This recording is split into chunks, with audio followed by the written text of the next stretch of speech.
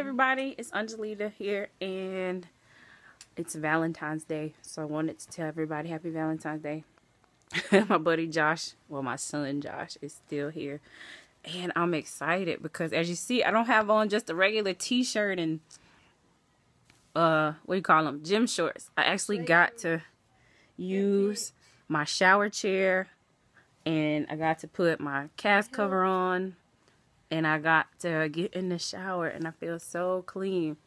And then I had somebody to come and help clean up. I was trying to get her on video, but she's in there. I don't think she wanted to be on video, but she was helpful. She helped me get everything straightened out in here. Like the best Valentine's Day ever. Oh yeah, Josh said him too.